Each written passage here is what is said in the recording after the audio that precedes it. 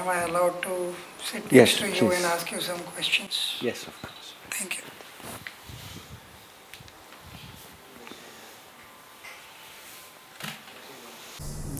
Salutations, Venerable Sir. Good morning. Good morning. Am I allowed to ask you a couple of questions, sir? You can ask as many as you like. Yeah. Thank you, sir. I have the privilege of having Ajahn Jayasaro as my guest today. He is a monk in the Theravada forest tradition, Thai forest tradition, and he has been traveling all over the world, making people understand how to understand and view Buddhist practices. Thank you, sir, for joining me on the show. Yes, you're welcome. Happy to be here. Thank you. So one of the questions that struck me when you were talking right now is a very simple question. What is the difference between a Buddhist monk and the rest of the world? Well, the Buddha envisaged Buddhist society as composed of 4 groups: male monastics, female monastics, male householders, and female householders. And he said on a number of occasions that there are no special esoteric teachings reserved only for the monastics. So the teaching is the same whether you are a monastic or a non-monastic. But the Buddha didn't only teach the Dhamma, he taught what he called the Dhamma vinaya. And vinaya is a word that some Buddhists will be familiar with in reference to the monastic code of discipline. But its meaning is wider than that, broader than that. And it refers to all the ways in which we try to adjust and set up the conditions, external conditions, in a way which are most conducive to progress in Dhamma. So the Buddha wasn't only talking about the inner world and meditation, but recognizing that the society we live in, its values, the conventions and laws and so on, have a serious impact on how we live our lives, and that we need to take that into consideration also. So vinaya means that all the tools that we have at our disposal to create a situation, a family, a community, a culture which reflects Buddhist values and supports the practice of Dhamma. So in the world at large, it may be laws and regulations, conventions, customs, agreements, and so on, all the different ways in which we can come together and decide, well, we'll do it like this rather than like that. So in the world, of course, with so many different groups with different interests and different values, one's ability to create an environment which is conducive to Buddhist practice is limited. But the Buddha was able to design a structure, and then what we call the monastic code of discipline, the vinaya, aimed specifically at minimizing all the obstacles to the practice of the Eightfold Path and maximizing all of the supporting conditions. So monks, monastics, are people who voluntarily feel such a strong commitment to the Eightfold Path that they want to enter the Sangha and take advantage of these supportive conditions for the practice, study, practice, and propagation of the Dhamma. What makes people opt to be a monk? Is it necessary that suffering or dukkha of some kind is a necessity to start looking inwards, or are there other factors at play? How do you look at it? Well, if we look at a Buddhist country like Thailand today, there's a wide variety of motivations. Firstly, that the specific feature of Thai Buddhism, which is the Buddhism, of course, I'm familiar with, is that temporary ordination is the norm, and that most people who become monks for a limited period, and for hundreds of years. It is like a rite of passage for young men after they finish their education, before they get married, before they begin their careers. They will spend 3 months of the monsoon season, the wasa, as a bhikkhu, as a monk. And this would be considered to ground them in moral, ethical values, spiritual values, which would enable them to live the life as a Buddhist householder in the best possible way. So that's always been a feature of Thai Buddhism, that you have a lot of monks who are there for shorter periods of time. It's also in Thai culture the most favored way for, we're talking about young men here, to show their appreciation of the debt of gratitude they owe to their parents. So if sometimes you ask a young monk, he's not necessarily any great drive to realize Nibbana, but he said, oh yes, I want to become a monk to make merit for my parents. This is a very, very common motivation these days. You also have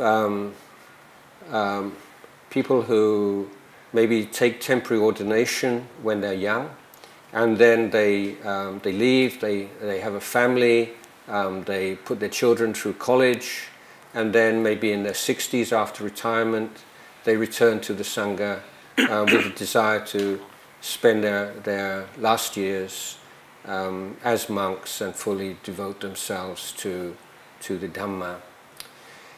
In Thailand, at least, if someone who has already married, had lived life as a householder, if they wish to become a monk, they have to have permission from their wife if they're still married. So if someone is running out on difficulties at home, and then you really don't want that kind of person, because they tend to cause a lot of problems in the monasteries. If that kind of immaturity, then before very long it starts to express itself in the monastery. So that's one, I think, misunderstanding, that people think, you know, that becoming a monk is a way of sort of escaping from the real world, as it were. I think as someone who's lived this life for over 40, almost 50 years, I would say that it's quite the opposite, that certainly in the forest monasteries, you are confronted with yourself. You have to learn how to live with yourself without all of the distractions of modern life. You can't run away from your feelings and your mental states through eating or entertainments, or you're putting yourself on the spot. And the life is quite rigorous, one that the day begins at 3 a.m. And usually 10 p.m. before it ends, and it's a lot of hard physical work often, as well as meditation. And so it's not for someone who just wants to have an easy life, that's for sure. So in Thailand, of the monastic order, I think maybe 300,000, something like that, 200 to 300,000 people, monks, nuns, monks and novices. I would say less than 10% are ordaining with the motivation you find in the Tipitaka to follow the path to ultimate liberation. I have a lot of the monastic order split into two camps right from the time of the Buddha.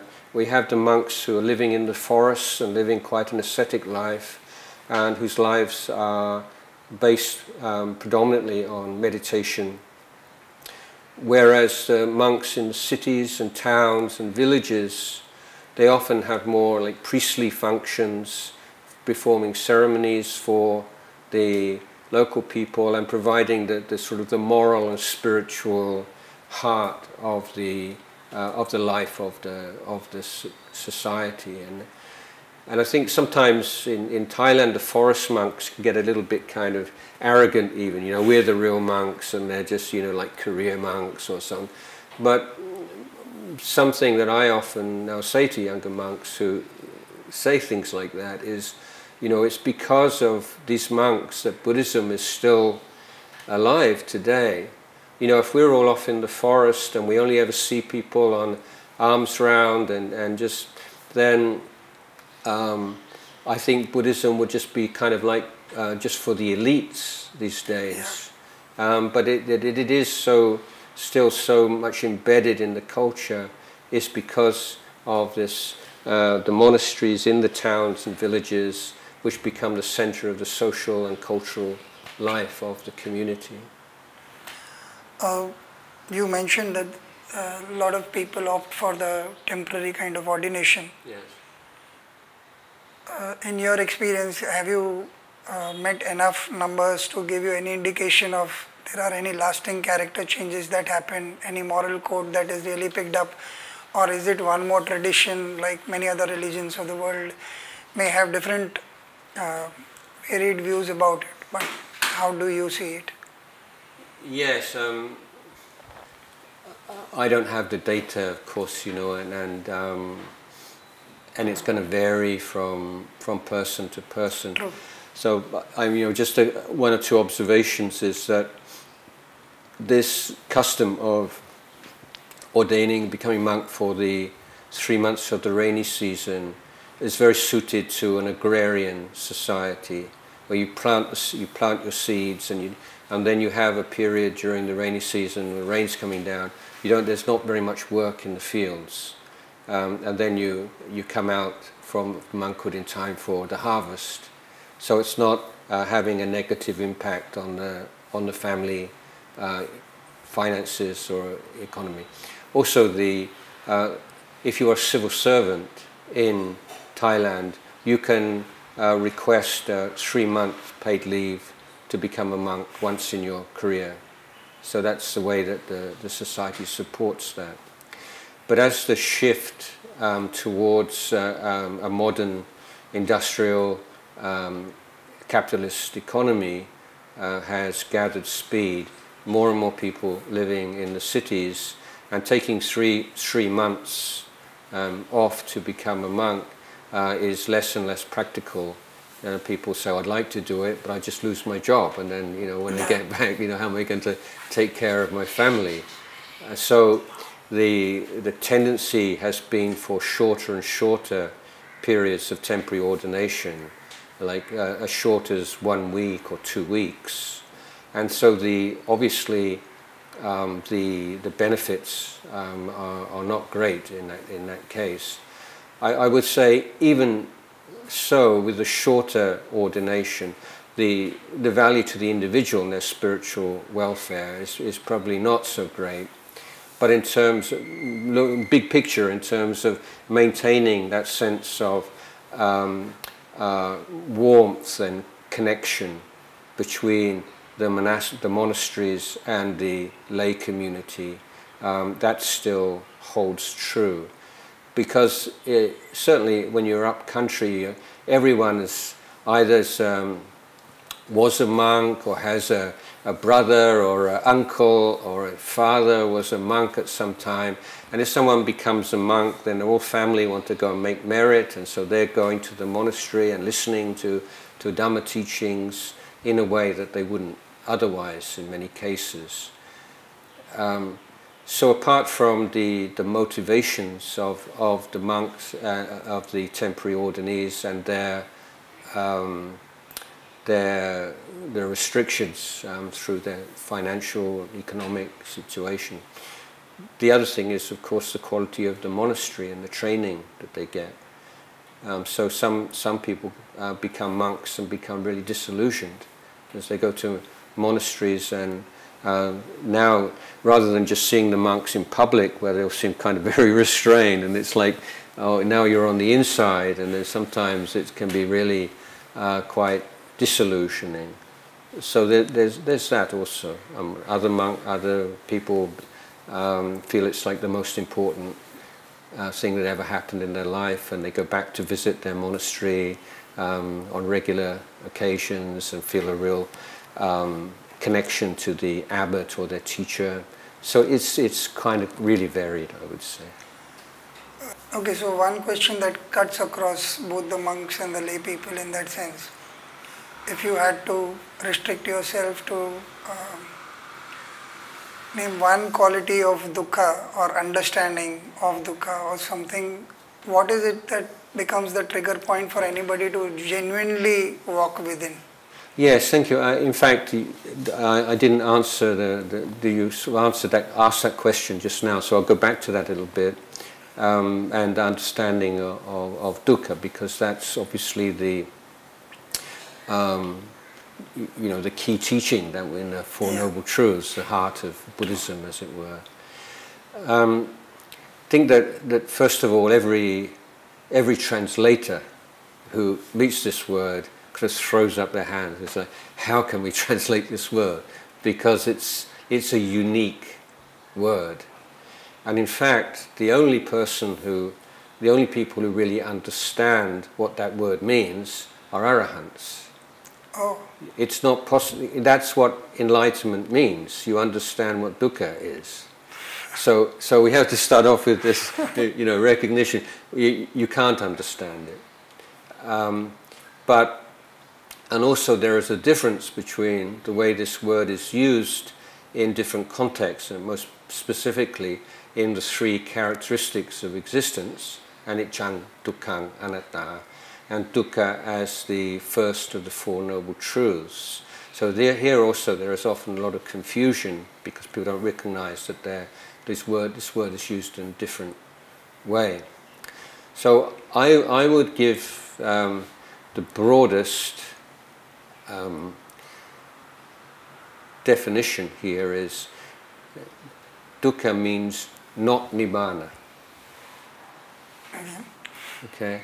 So we say everything is dukkha. What does that mean? It doesn't mean, let's say, taking like a miserable view of existence. It means that's in comparison to nibbana. Everything is flawed to one degree or another compared with nibbana.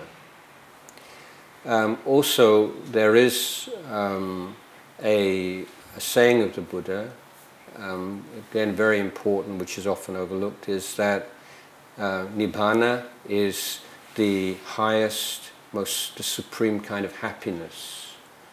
So this is the happiness without defilement.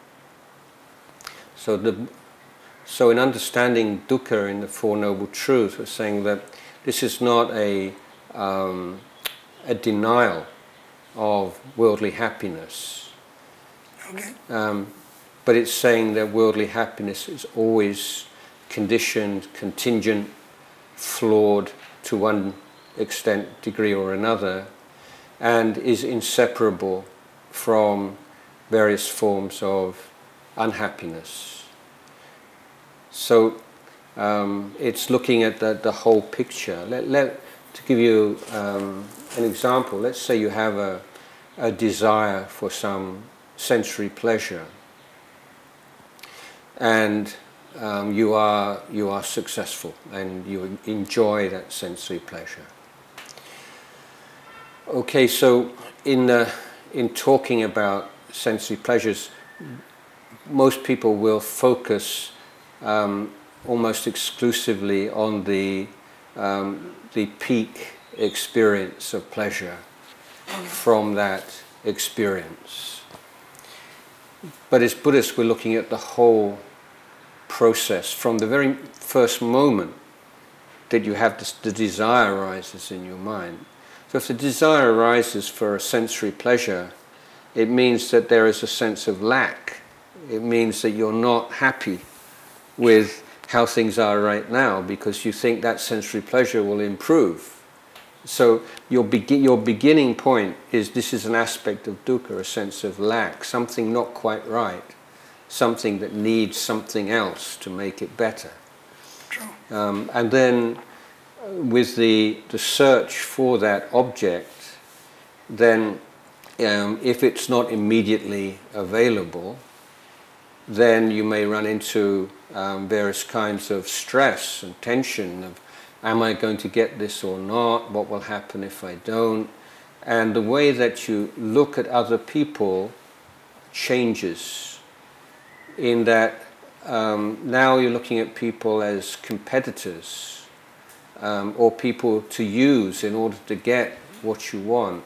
So various kinds of unwholesome dhammas will arise very easily in the mind of someone who's intent on a sensory pleasure. And often one's commitment to moral standards is compromised because if there's a shortcut to get this thing that you want, then often if the desire is strong enough, then many people will be willing to take that shortcut, which might be dishonesty, taking advantage of other people. Now eventually, let's say you're successful and you experience this pleasure, but if you look really closely, the most intense pleasure is to one degree or another simply the release of tension that you accumulated in the search for it.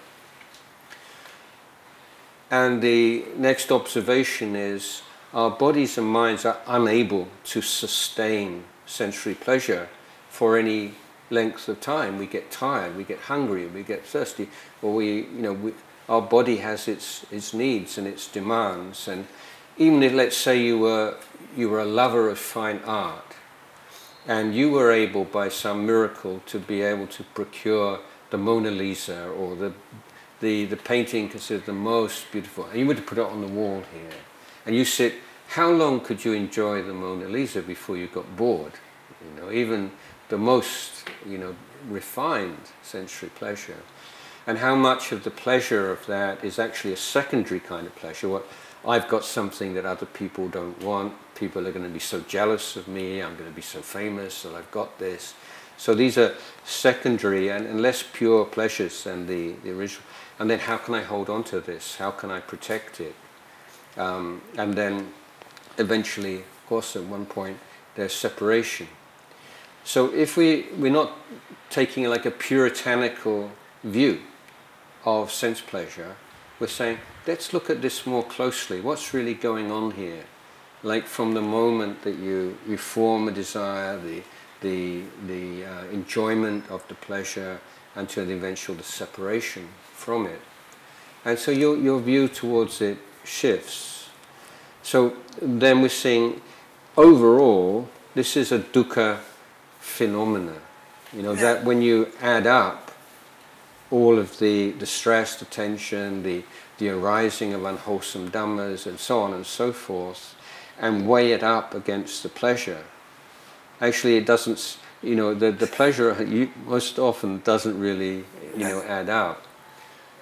So it's more a sense of seeing things in context and looking at things and being willing to look at things more closely and how they impact other areas of your life and the quality of your life.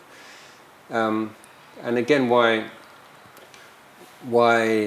ordinary pleasures and happiness, as most people would know it, is considered within the realm of dukkha is because it eats up resources.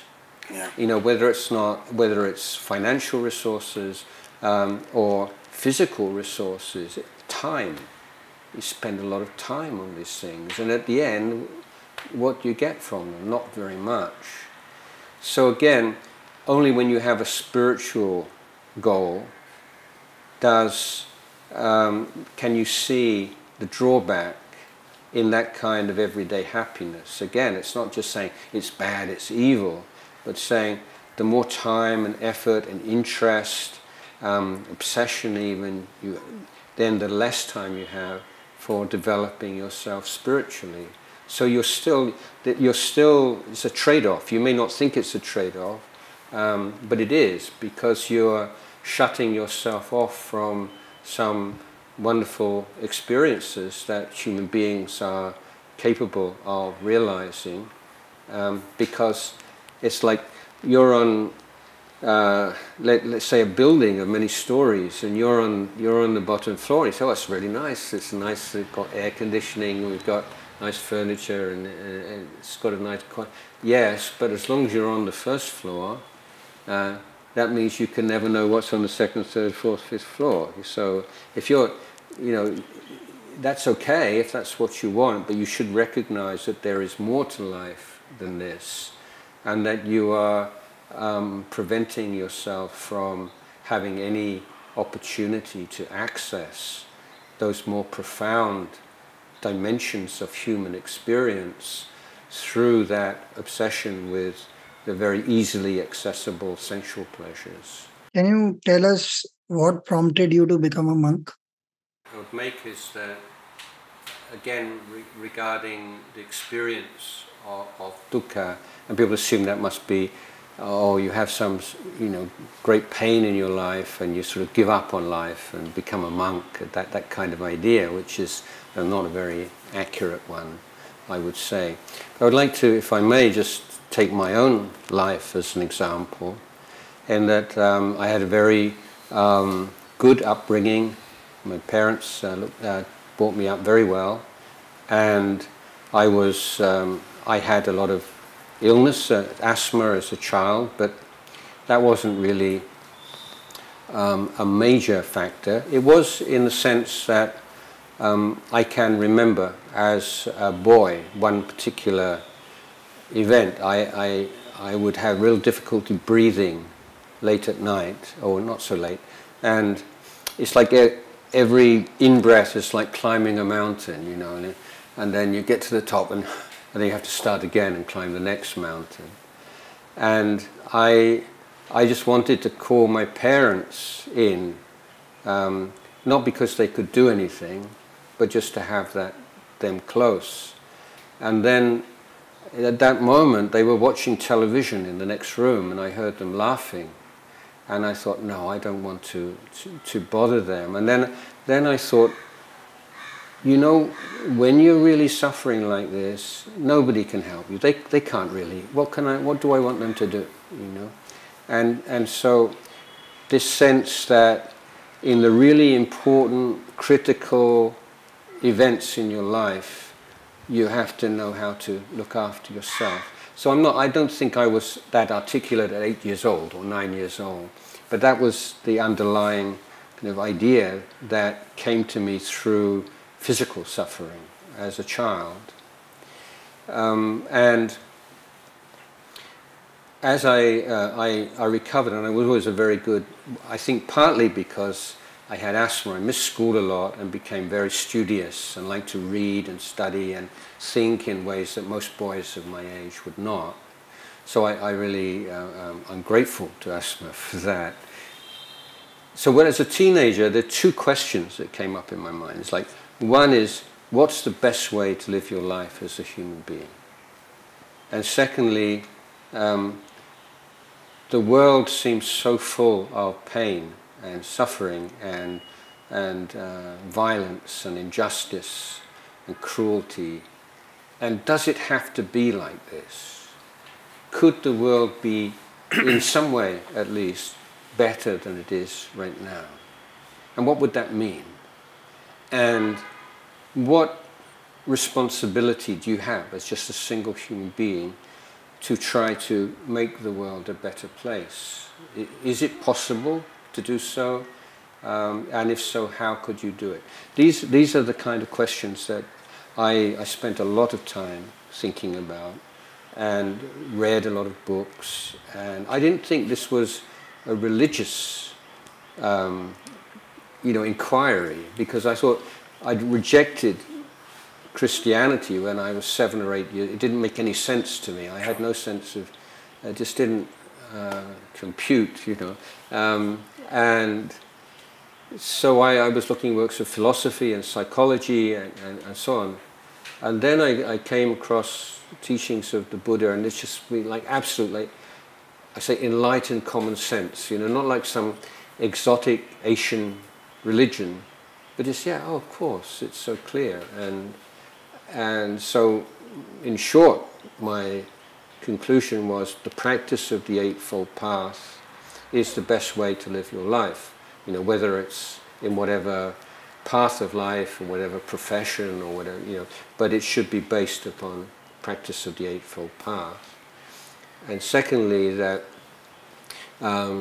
practicing the Eightfold Path and then sharing one's knowledge of it with others is the way that I feel I could contribute to the world, in a small way, to make the world a better place.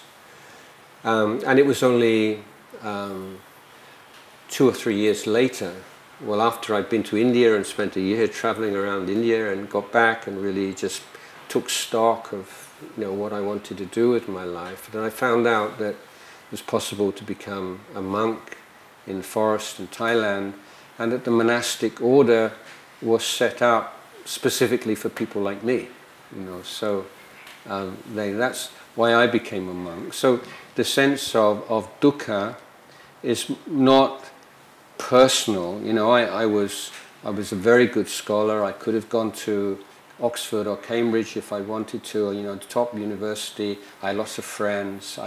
You know, by normal worldly standards, you know, I was doing okay. But I just felt this is empty and hollow, and this is not really, you know, what I want to find. What is the best thing? So ambition, if you like. What's the best way to live your life, and what's the best that you can do for others? Yeah.